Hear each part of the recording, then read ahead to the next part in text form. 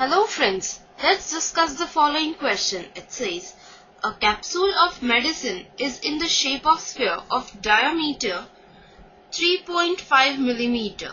How much medicine is needed to fill this capsule? That means we need to know the capacity of spherical capsule. That means we need to know the volume of the capsule, and we know that the volume of sphere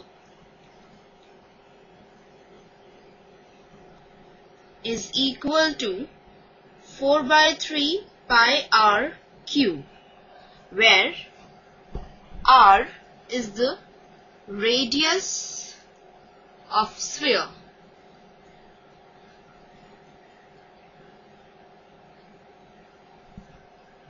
So this is the key idea.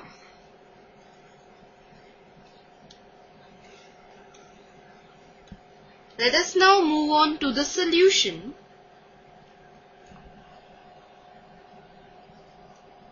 Now we are given that diameter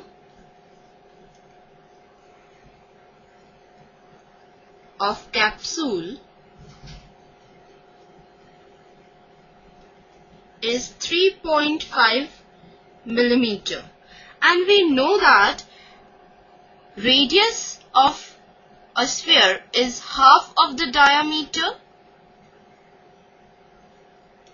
That is, radius of the capsule, which is in the shape of sphere,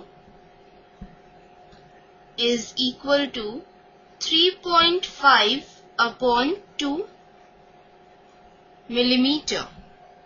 Now we need to find the volume of the capsule, which is in the shape of sphere. So the volume of capsule in which medicine to be filled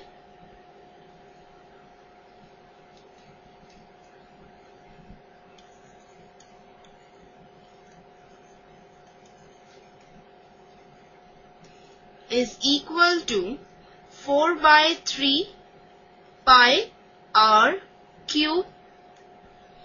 Now r is 3.5 upon 2 millimeter. So let us substitute the value of r and pi in this formula. So the volume